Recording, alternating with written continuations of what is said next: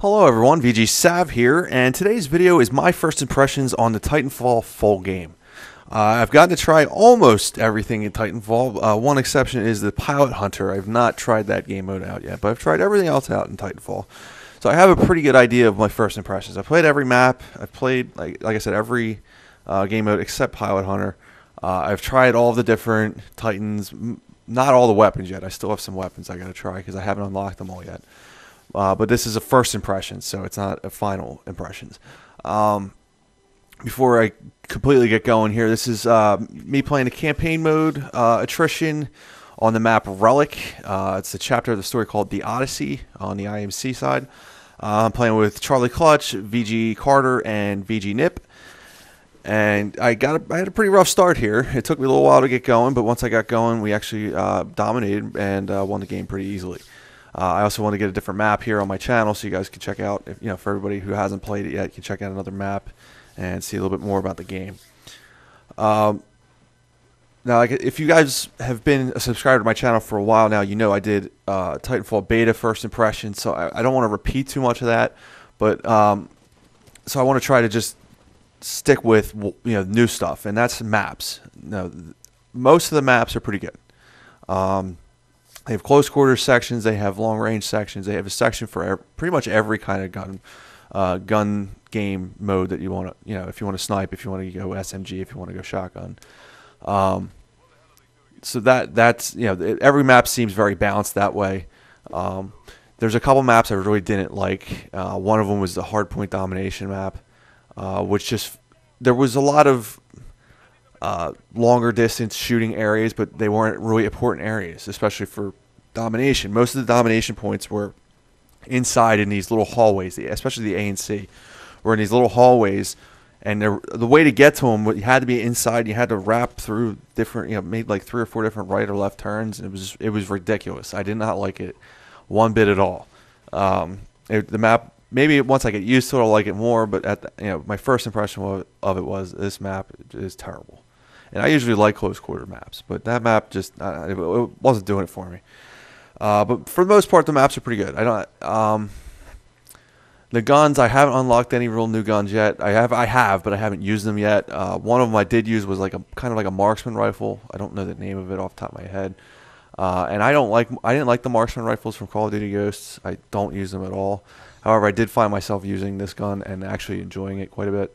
It's not a bad gun at all, actually. I have been using the SMG a lot more lately. I do like that gun. I'm starting to grow very fond of that gun. I like that gun a lot. I didn't like it so much in the beta. I don't know if they improved it or what, but I like it a lot more now. The sights and the attachments for the guns, I wish there was more. Not too much more, but maybe just a little more. Like some of the optics, like the optics for the rifle stink. I don't like the optics on the rifle at all. I'd much rather just go with the iron sight. It has a little red dot on the iron sight, and it's perfect. I mean, I don't need the optic you saw me using at the beginning of this video here, and that's ended up one of the reasons why I stopped using it and ended up going with the shotgun the rest of the video, is because I just can't use that optic. It zooms just a little more than I want it to zoom, and it's just it's not I don't know. I just don't like it. I'd much rather just have a dot, and that's where I have to shoot. Point the dot and shoot. It works the best for me. I do like the silencer attachment though, especially not so much on the shotgun. I have used it on the shotgun. I really don't like it on the shotgun, but I like it a lot on the SMG, and I like it a lot on the rifle. It keeps you off the map, and it's not too. It doesn't nerf the gun too much, like in Call of Duty. Sometimes it gets like the range with the silencer on the guns just gets so badly nerfed, it's almost not worth using. I didn't feel that way in this game. It actually might even border on slightly overpowered, just because you're not on the map and they never see you coming and they never see you going. So I do like that attachment a lot. I use that attachment a lot, the silencer. Other than that, the game modes, like I said, I played some Capture the Flag a little bit, and even though we got smoked, especially the one time, I mean, we got destroyed the one time we played it. I do like the added factor of now the Titans being a part of it. I also miss it from Call of Duty, so it's nice to play Capture the Flag again. But the added, element of the Titans, and a lot of guys are using the Strider Titans to try to zip across the map after they pick up the flag. You also can't pick up at least in the 2 maps I played, you couldn't pick up the flag with the Titan. You had to be out of the Titan because they were the flags were indoors. So I like that extra element of strategy of trying to figure out what Titan to use. If you want, a lot of guys were using ogres to defend and Striders to run. I use the Atlas pretty much all the time. I really don't. I haven't used the ogre much yet. I've used it once or twice. It's too damn slow for me, and the Strider is just too weak. Like I thought I would like the Strider. I thought I would like zipping around, but I just if you get trapped with the Strider just goes down like almost instantly. It takes almost no damage. But one thing I mentioned during the when I was doing my first impressions of the beta is that I really did not like Last Titan Standing. I've kind of come around on that. Still, the best thing I guess I can compare it to is Search and Destroy without the bomb, and with Titans. Except it's the Titan battling is actually just a whole nother element to this game. It's not Call of Duty, and it's actually that Titan versus Titan, all Titan versus Titan battling is what Last Titan Standing is, and it's one death. Once your Titan's down, it's you're done unless you come back as your pilot as long as you don't die.